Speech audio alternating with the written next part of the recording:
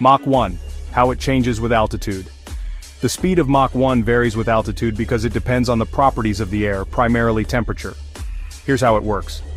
At standard conditions, 15 degrees Celsius or 59 degrees Fahrenheit, Mach 1 is approximately 343 meters per second, 1,235 kilometers per hour, or 767 miles per hour. As altitude increases, the temperature of the air generally decreases, reducing the speed of sound.